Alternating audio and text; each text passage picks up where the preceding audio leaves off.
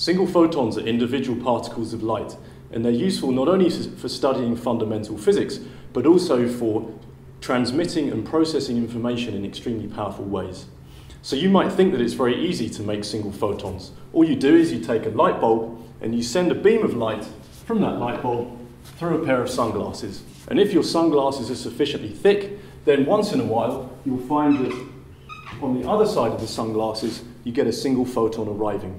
But these photons are randomly distributed in time, and that makes them not very useful for implementing any information processing tasks that we might like to do.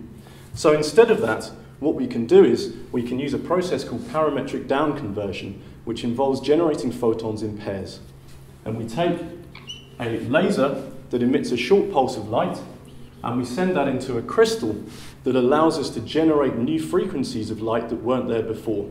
And if we arrange things carefully, these new frequencies of light are generated at half the incident frequency. And that corresponds to generating pairs of photons at the same time in this crystal.